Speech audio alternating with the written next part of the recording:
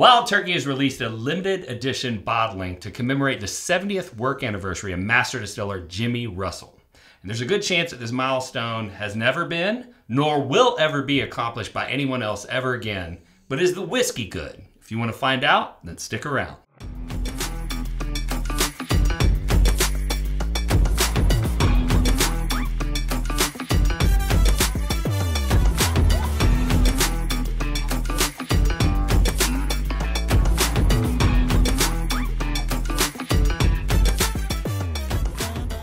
So you all at home may be concerned that Pretty Girl is not on camera today, okay? But that's okay, because Lindsay is at work, and when she's been coming home, she's been very busy working on the Live Stay Project fundraiser, and she has not been able to break away to record with me, so she asked if I could call Angela in to sub for her. Thank you, Lindsay. Yes, and Angela's always fun when she's on the podcast, so... you guys are in for a treat. I'm not even sure that we'll be able to put all the shenanigans in the video. No, there's a lot of outtakes that have already happened.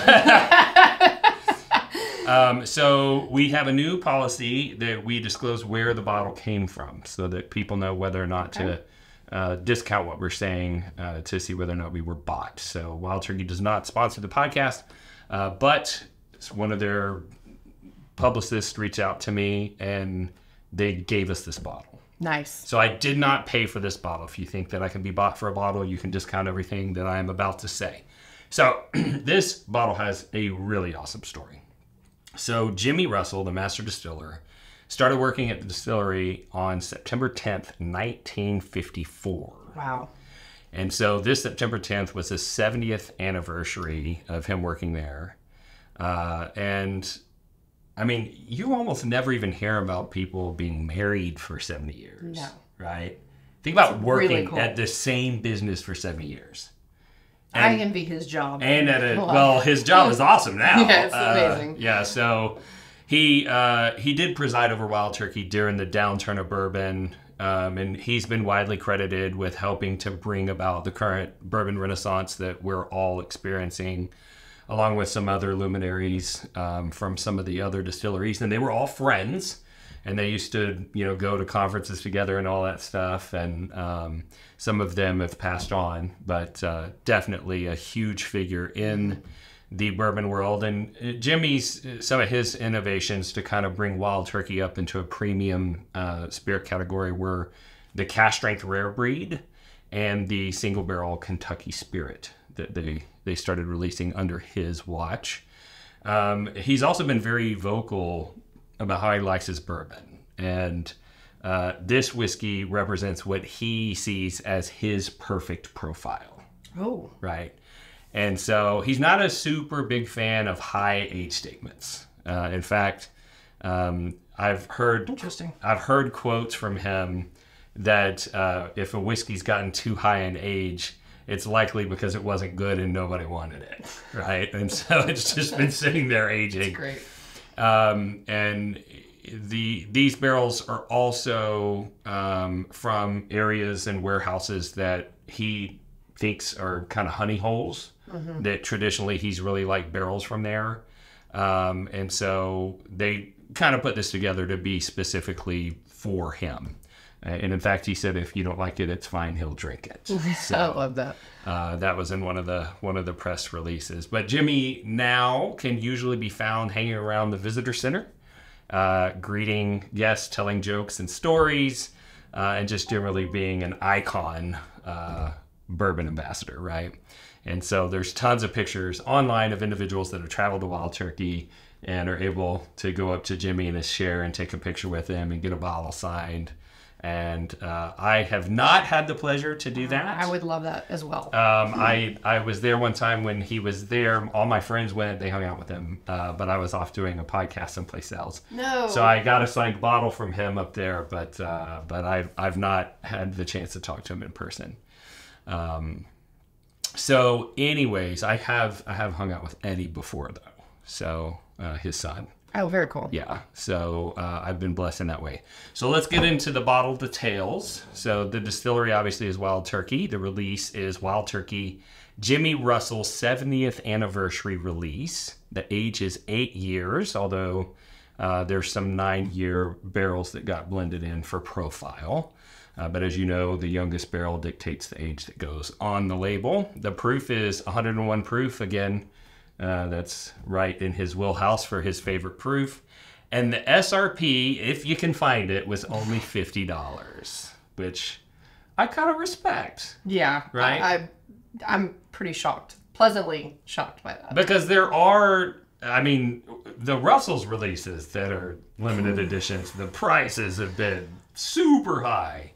But the reality is that this whiskey isn't very different from Wild Turkey 101. It's the same proof. It's about the same age.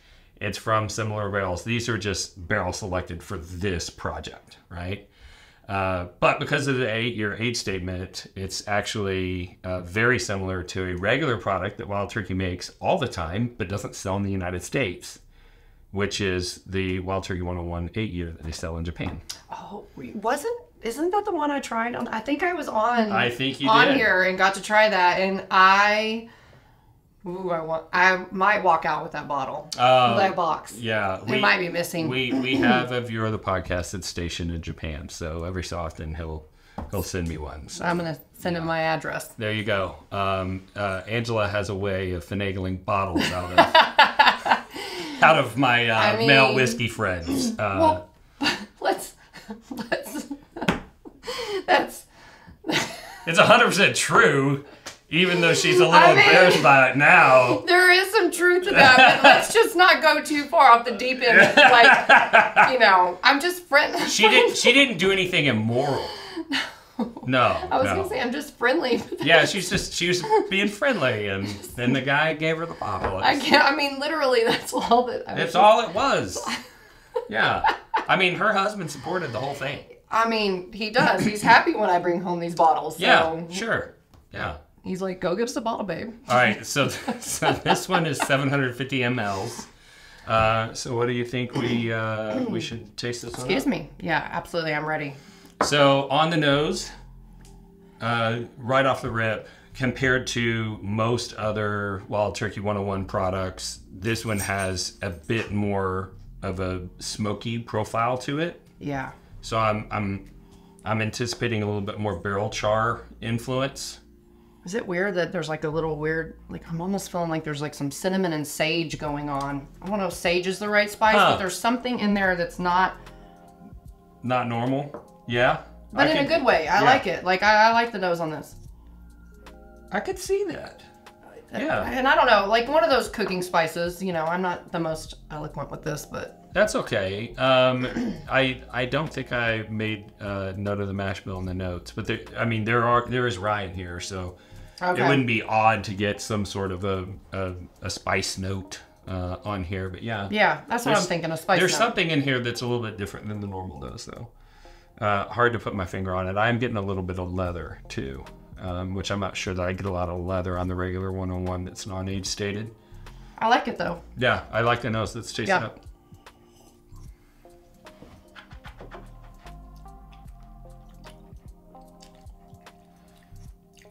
It's got all of the sweet notes that you expect of a Wild Turkey up front. Some good caramel, honey. Mid-palate's got some cherry, a hint of something nutty. But that spice, that smoke. The smoky is on the back end for sure. Yeah. Because like you said, that let me get this.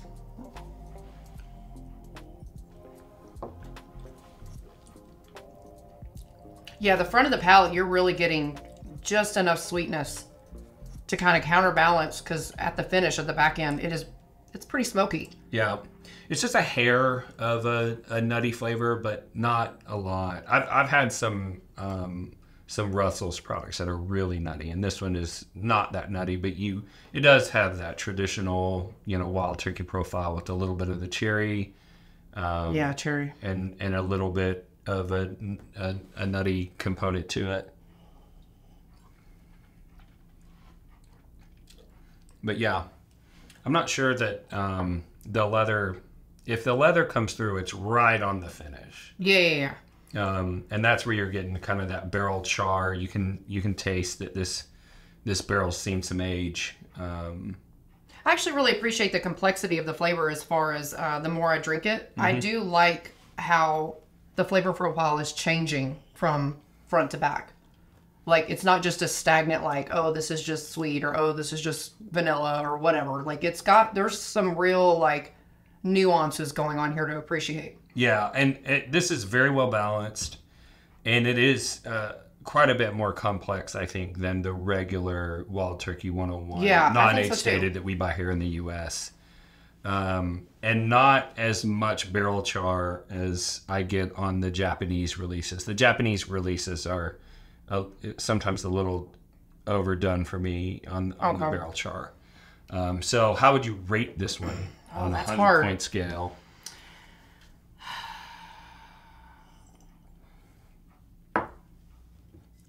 I'm gonna give this a solid. I'm gonna give this a solid 83. Okay. I really like it. There's like I said, there's a good complexity to flavor. Thank you, sir. I am not. I think I've said on previous episodes, typically a sweet bourbon drinker. So I do appreciate the fact that it has a little bit of a sweetness at the front, but it doesn't finish sweet. It's not finishing sugary. It's I kind of like a bourbon to kick me in the face a little bit, and it has just enough of that going on, like in the palate, I think, to kind of keep it interesting. So I don't know. I like it. I appreciate it. There's enough barrel influence on this that you're getting a nice bitterness that's, especially on the finish, that's like closer to like a dark chocolate bitterness. Well, maybe that's why I like it. So it's pretty interesting. For me, I'm gonna rate this one probably like an 85, maybe 86. Oh, nice. Pretty solid. I like it a bit more than their regular offering. Is it a buy or pass at $50? Absolute buy. Yeah. I mean, this is a historic bottle. Yes. So even though the liquid is not, we've lost these barrels and we're never going to be able to do this release again type barrels. Like, they could do this all the time if they wanted to. Right. And obviously it's quite a bit more than the regular 101. More than double the price, but it's not the astronomical prices that you see for a lot of the limited edition releases that are coming out. So I appreciate that. Yeah. And it's a beautiful bottle, and there's a beautiful story behind it. Right. I would be proud to own this bottle. If I saw it, I would snag it in a heartbeat. All right. Well, what do you say we give away some whiskey? Let's. So what I thought we'd do on this one was we're going to do a 1 ounce sample of, obviously, the featured bottle, the 70th anniversary. But let's let them try the companion bottle, which is the Wild Turkey 101, that's Japan only. And just for funsies, we are going to let them try the non-chill filtered version of the Rare Breed. Ooh. Which Rare Breed was invented by Jimmy. And this was mostly sold in duty-free shops, so it wasn't in wide distribution. And I don't know why, but this version, I like it a lot more than the regular Rare Breed. Maybe it's just this bottle. It's phenomenal. So we're gonna let you try all 3 of those. We're going to have, let's see, I need to check volume and make sure I've got. Oh yeah. I'm trying to figure out what are my eligibility on this if I go online and start typing in the form. Well, you've got 1 in however many chance. We're gonna have 5 winners on this one. Excellent. So we're going to have 5 1-ounce sample packs. You're going to get 1 each of those 3 whiskeys. All you have to do to enter is like this video, subscribe to the channel, and ring the bell for future notifications of content pieces and future giveaways, because there's a giveaway in every video. And to enter, you have to go to YouTube, go underneath the player. There's the video description, expand it. Find the web form, fill out your information. We'll run a randomizer, post the results publicly on YouTube Post for accountability. Reach out to the winners and send your samples absolutely for free. Well worth the time to do that. Yeah. Highly. We have a core group that they go to every video now, and then they all talk to each other in the comments. And, that's great. And they were like, I made the top 20 this time. They're like, better luck next time, buddy. And then someone's like, I finally won, That's great. I love that. So it makes it fun. If you like this content, you want to think about supporting the channel, you could consider joining Patreon. We've got membership levels for all budgets. And we have a lot of member benefits. You can go over there and check those out. You can also go to bourbonrealtalk.com and check out our merch. Everything we have was made by whiskey people for whiskey people, and we feel like we solved some whiskey problems and have some pretty cool things out there. And last but not least, I am a residential real estate agent in the Houston and Dallas metro areas. So if you need residential real estate agent services, consider hiring me. I do give epic bottles as closing gifts. I have made the comment more than once that I'm going to sell my house just to get a bottle. To get a bottle that you give away. People are like, you know, because I've given away, you know, Pappies and B-Tax and like everything you can think of, right? And but yet the girl that supposedly gets all the free bottles hasn't. I would like just to add, Randall's never given me a full bottle. No, she's never bought herself a house. So sorry. I mean, I let her come over and drink whatever she wants. This is true. Ungrateful. I'm not complaining. Good not Lord. Complaining at all. And then I invite her to events, and she she rizzes up my friends and leaves with their bottles of whiskey that are hard to come by. Like I don't even know what's going on with you sometimes. Just kidding. So you can find all 3 ways to support the channel in the video description below. And if this is your first time tuning in, we'd like to thank you for the view and let you know what we're all about. And that is bringing people together around whiskey. And that's a mission of my wife and I's because we lost my younger brother to suicide, and we were looking for opportunities to create community and connection, the type of connections that my brother was missing whenever he made that decision. And we saw how whiskey is bringing people together, so we started the podcast, and we knew we needed forums to help people get connected. A lot of the forums had negativity in them, and that taught us 2 things. One, we need to start Bourbon Real Talk community, which has been very successful for us. But 2, it taught us that if those people can be hateful online, there's nothing that keeps us from showing love online. And that's why we end every episode the same way, and that's this. If you woke up this morning and you're unsure whether or not anyone loved you, just know that I love you. We'll see you next time on Bourbon Real Talk. Cheers. Cheers.